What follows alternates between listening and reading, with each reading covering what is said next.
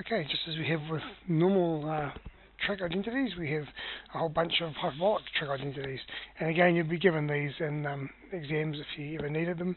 But some of them look very similar to the standard trig identities. Things like, in the series, cos squared plus sine squared equals 1. Here it's cos squared minus sine h squared equals 1. So the similarities, and just like with the trig identities, we need to be able to prove them. So I'm going to just show one, prove one for you so you can see it's done. Basically, the simple way to do it is just to put them back into their exponential definition. So cos h is e to the x plus e to the minus x over 2 squared, minus sine h is e to the x minus e to the minus x over 2 squared.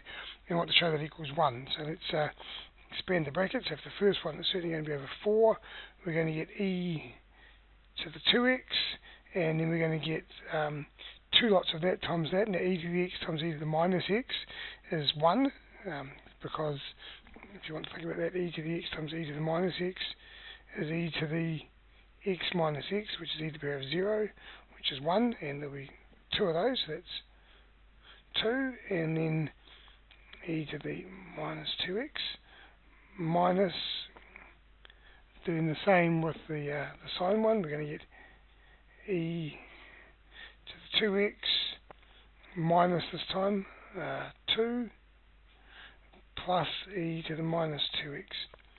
So altogether that's going to be over 4, and what have we got? That minus that.